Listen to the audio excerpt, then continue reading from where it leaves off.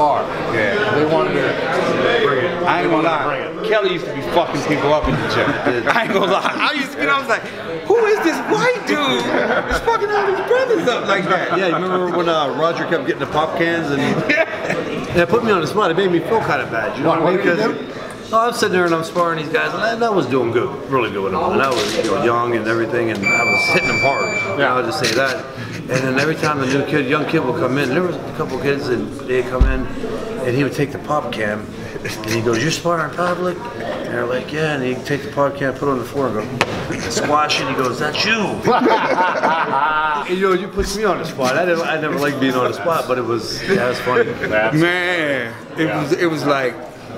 Working with this dude, now, it was like. Was this out of the gym in Vegas? Yeah, it's the Top Ranks gym. Back when we was with them in the 90s, late 90s, early 2000s. Right. Yeah, and it was like we were training out of our gym before we had our own gym. Yeah, this was like 03, 04. Yeah, 03, yeah.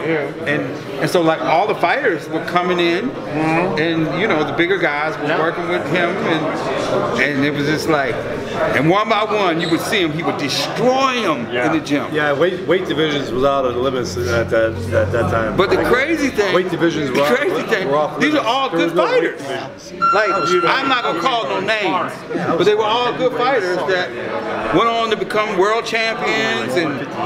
But this dude right here, this is my guy. It's like, oh shit. That 1-2 man, 58.